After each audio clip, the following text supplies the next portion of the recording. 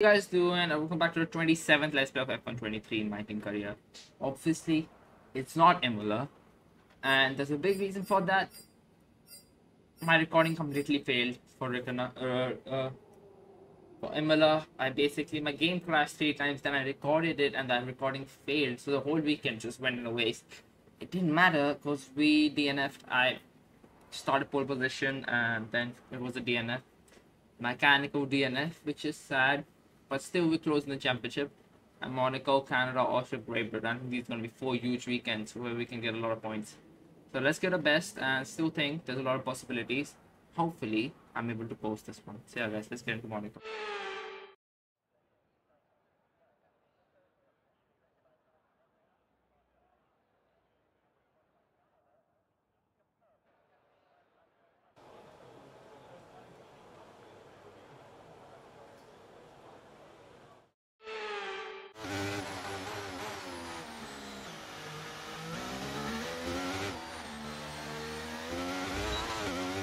Guys, here we go now. This is the real run.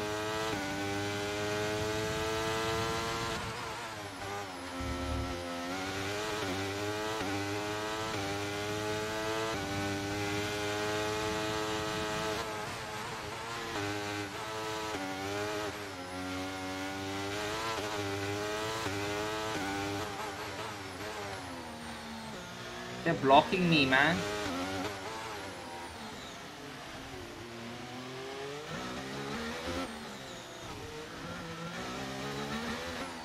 What a dumbass Gasly is. What a dumbass, honestly. What was that? These AI are so stupid. Now Pervis won't move because he's a dumbo. He needs to move.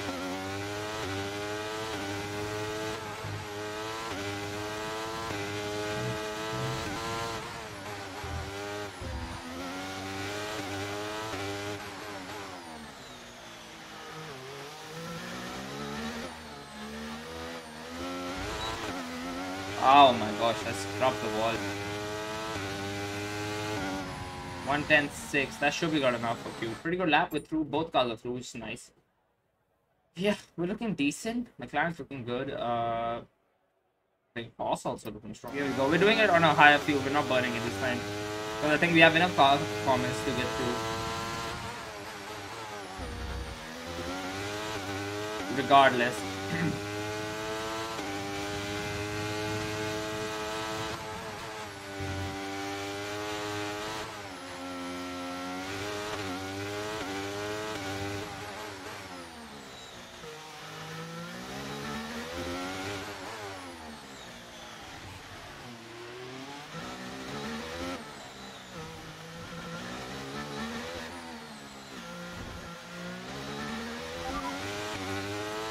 Conditions. These cars are tanks, bro. I hit that wall pretty hard.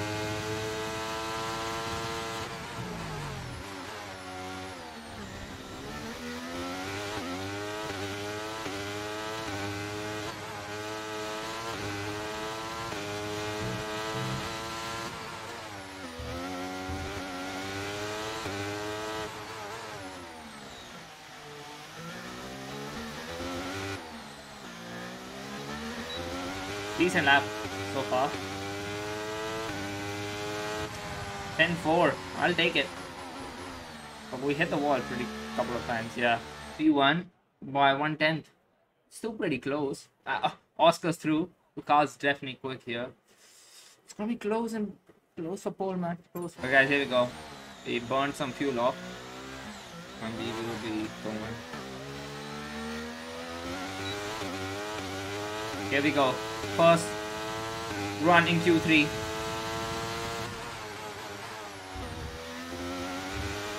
Bit of snap of oversteer.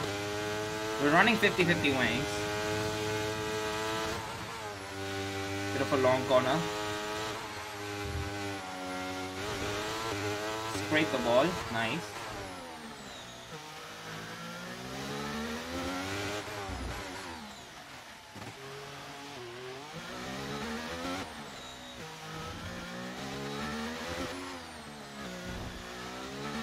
Okay, just 2 laps of fuel remaining now.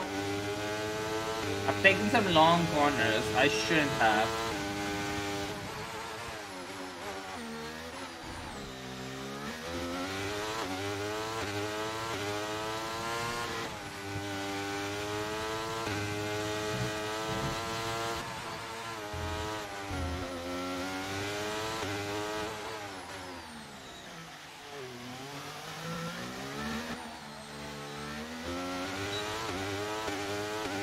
Gonna be across the line now.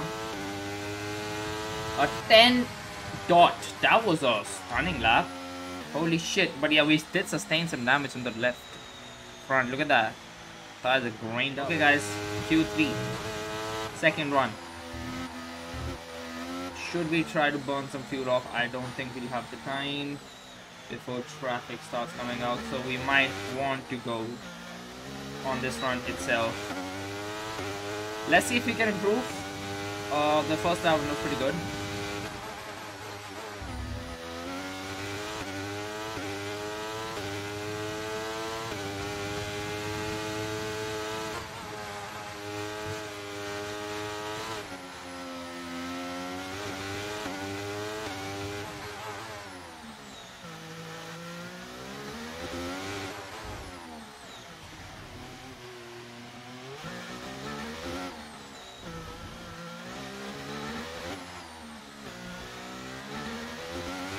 We're improving. We're up.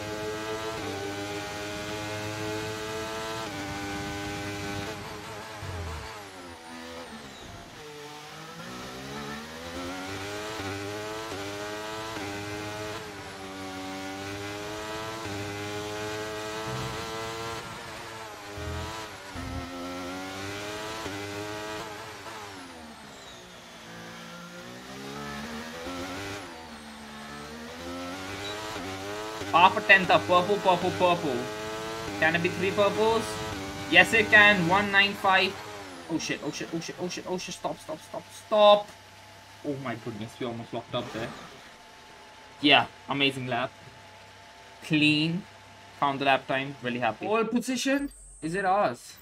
We're all ready for tomorrow's race, but before we begin, let's have a quick look at those who will be fronting the grid. I did not cut any corners. I did not do anything. We are really just getting started. Make sure you join us again for lights out I tomorrow. don't know how. This is 105 AI. Okay, we'll take a second gap to everyone. I did not expect that. Jesus Christ, 195. As much Oscar P8. Okay. We can work with this. A proper road race, and in the true meaning of the word. That's how Mr. Monaco, the late great Graham Hill, once described this iconic event. The cars we drive have come a long way in the intervening half-century, but we still race on those same public roads beside the Mediterranean. There is no victory more coveted than that of the Monaco Grand Prix. The prestigious Circuit de Monaco, then, is not all that dissimilar today to the layout that made its debut almost a century ago. It's 2 miles and 19 corners through the streets of Monte Carlo, and although the average lap speed of around 93 miles per hour is the lowest of the season, the tiny margins for error make it the natural habitat of the safety car. It's time to take a look at our starting grid for today's race. Golden Boy lines up on pole position, just ahead of George Russell, who starts this event from P2. Looking down the rest of the grid, we have Verstappen, Perez, De Vries, Norris, Hamilton, Oscar Piastri, Hülkenberg, Leclerc, Gasly, Sainz, Magnussen, Teo Porcher, Bottas, Albon, Stroll, Tsunoda, Ocon, Zhou, Sargent, and Jack Doohan. And with preparations almost complete, let's head down to the track. We welcome once again to the commentary box Anthony Davidson. And how do you mentally prepare yourself for the rush of the opening lap? Well, the start of the race is always one of the most nerve-wracking parts. You have to hope that everyone is able to get off to a clean start, and this is possibly the trickiest part of the entire race. So many drivers in such a small space, and finding your braking point into turn 1 as well. It's a testament to the driver's skill that there aren't more incidents. Two stopper or one stopper? think one stop it is, mate. One stop for sure. It's Monaco, guys, so it's pretty much... Launch map is good, but we need to learn the gears. So go into each one when you can. We're going to need some work on the brakes, so put some energy into them and warm the tyres as well, please. Okay, guys, Monaco. Obviously, the tough part is usually the Saturday. It's usually qualifying. And when you nail that and you're on pole, you feel great. But still, there's 39 laps of closed walls where you can mess up, so the focus and concentration needs to be there. Ideal goal is bringing in 25 points because we're in a title fight. You want to be, and this is a weekend where you can almost guarantee maximum points when you get pole. So we just have to be clever from now on. No rain expected. No rain expected for the time being. Not do anything risky. Just drive well. Tires should be good. Hopefully Oscar can undercut or overcut some people and probably finish in the top 6. It's a bit optimistic though. But let's see, man. Monaco isn't the best Grand Prix. You probably won't see much of it except the first few laps because there isn't much to show. But yeah, quali is done, so we just gotta nail Sunday and bring in 2 points. This is a car that should be good around here in race pace, but you never know. Anything can happen.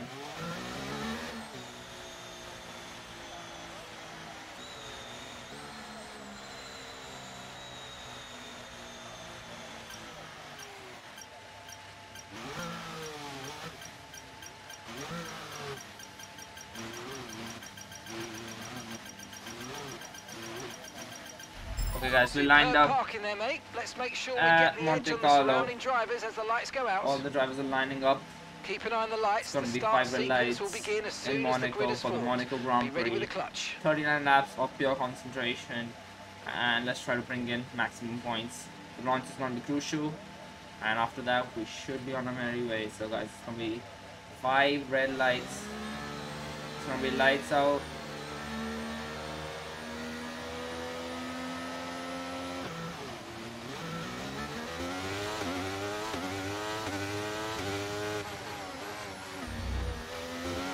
And away we go. Not much hectic. Perez overtakes Verstappen, which is...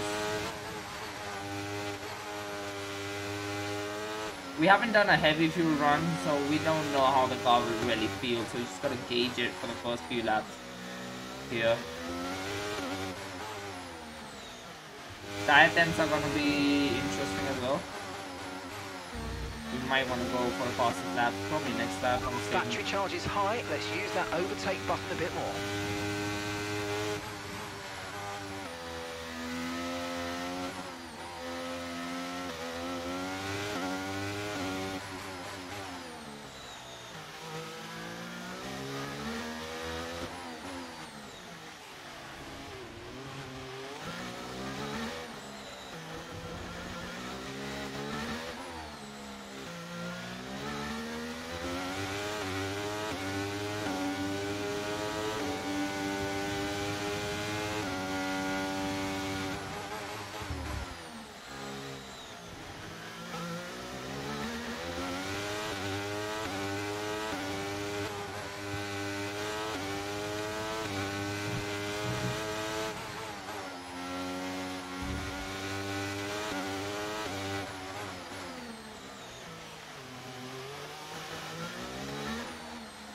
Guys, here we go, fastest lap attempt.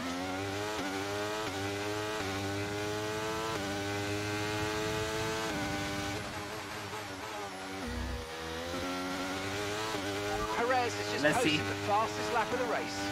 Let's see if we can break that.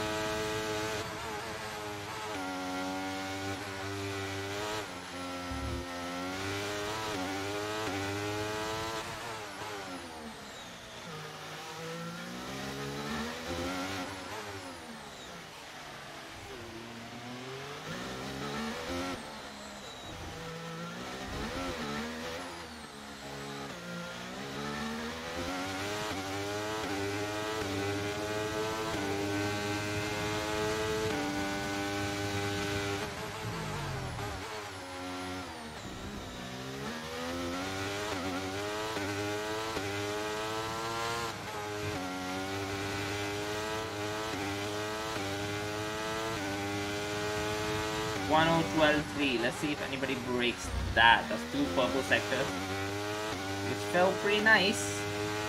But this type of pace is not ideal. We need to be sensible now on the tires. Yeah, I think tires are going to be overheated throughout the Grand Prix, but the good thing is it's Monaco. So race pace really just matters on not clunking it in the barriers. Because I really can't. I feel in rhythm when I'm pushing the car. And when I'm trying to coast and not degrade the tires, I feel like I'm missing, not pushing, or I'm not. Okay, so we're leading our teammate by 8.9 seconds. Because Monaco is all about rhythm, and rhythm for me is only possible when I'm like actually pushing and quali laps. So that's when I struggle in the race, when I have to live, is where I can't find the rhythm. I'm doing 19.4s. I did 3 laps 19.4s. Now I'm doing a 19.6, which is obviously more conserving the tires. George is really slow. I've gapped the field in the last few laps by already pushing my tires, which I'm gonna keep doing because I'm gaining lap time. Once the tires feel completely on the brink of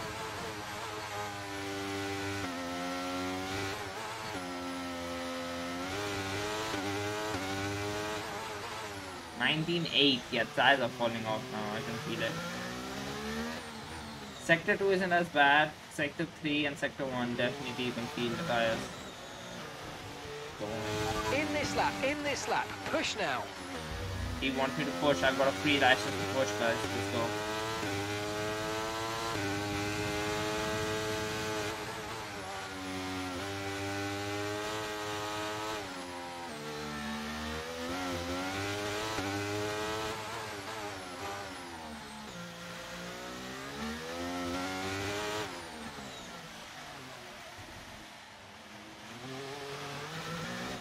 Rares of on, man.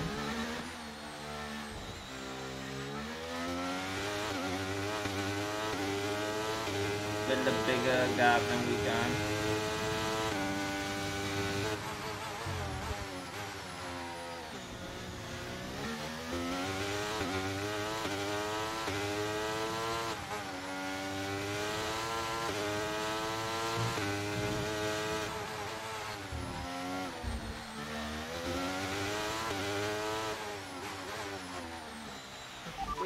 Car behind by 9.2 seconds. We're pitting. Boxing. This is where everything can go wrong, Monaco.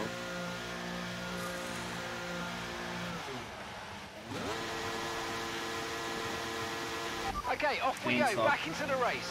Perfect job from you and the crew there, mate. We're delighted with that. Pit strategy complete. See these tyres through to the end now.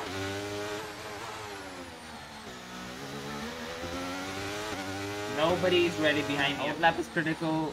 We're out of traffic. I was thinking of just going long on them because I could just keep overcutting everybody. Because George was really slow. So that could mean I could just keep pushing on the sides, abuse them, to be honest. Oscar's coming in for his stop now.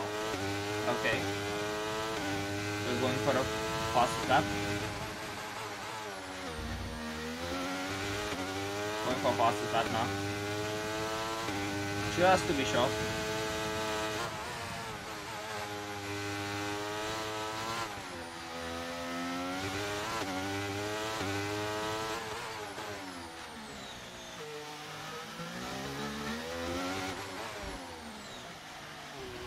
And the gap behind us is 6.6 seconds.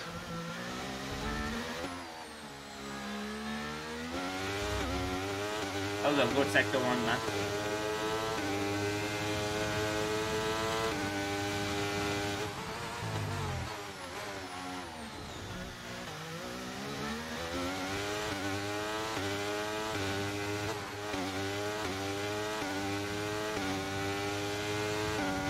Past the lap, 1/10 up. Maybe that was the lighter fuel, to be honest.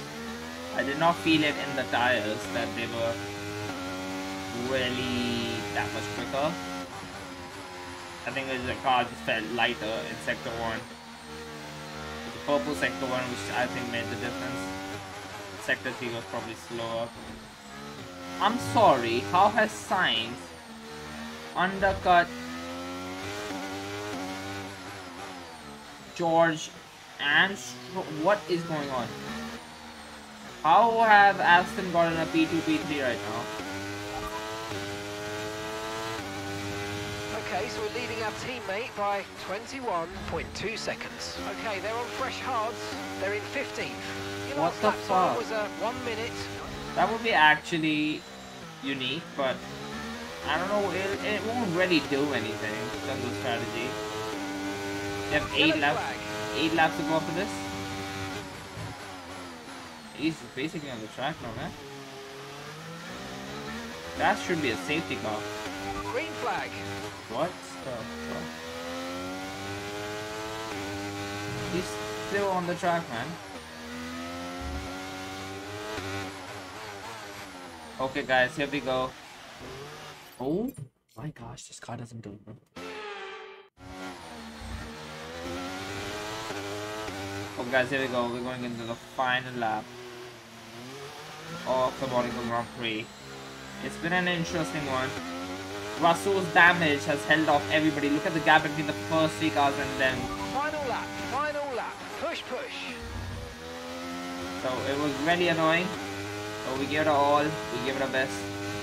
And we gotta be winning from pole. So which is the bare minimum for us. Fastest lap as well. So the pace was there, especially when we pushed.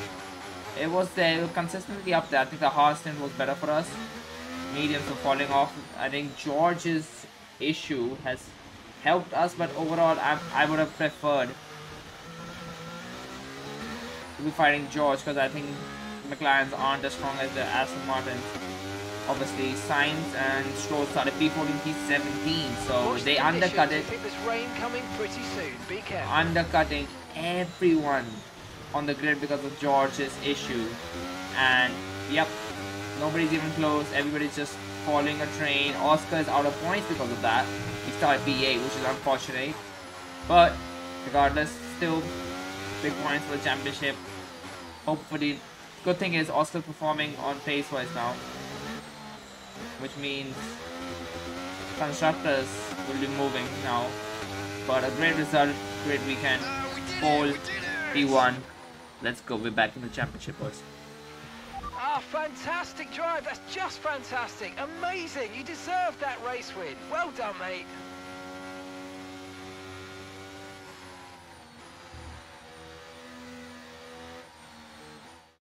It's the one that everybody wants to win, and they've only gone and done it. What a fantastic result here at Monaco. Talk to me, Ant. What was it that set them apart from the competition today? I really feel the track layout combined with the track temperatures we saw today suited their car. These cars come alive when the tyres are just at the right temperature, and the driver did a great job managing that as well. They just look so comfortable out there. It's like anything, it always looks so easy when it all just clicks. Well, what a thrilling end to an incredible Grand Prix weekend. Our top 3 finishers should be incredibly happy with what they were able to achieve out there today.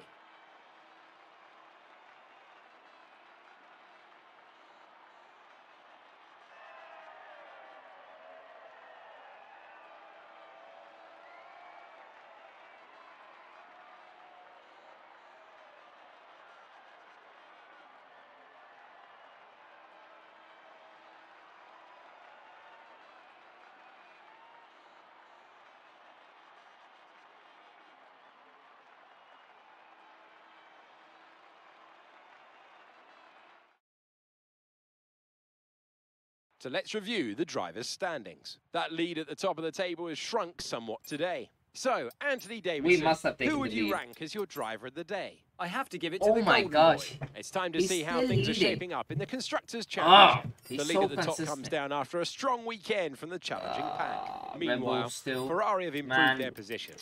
A strong weekend for them as they fight Still, their way we're close, towards the top. and I think we have With that, stronger we wrap up tracks another for us to weekend of come. motorsport. So there's a With lot more races lined up, be sure to join us of when we come upgrades back to with come. more We were very Formula quick. One. I think there was nobody as quick as us on the grid. Nobody even close to a fastest lap. Stroll.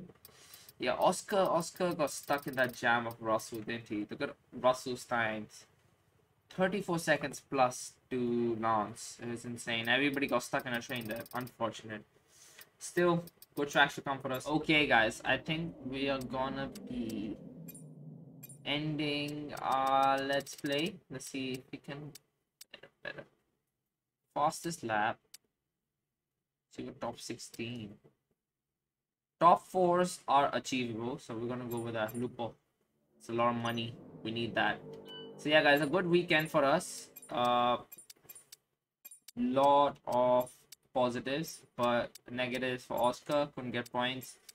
Unfortunate, but still we have a long weekend. A lot of time to get upgrades in. So I'm happy.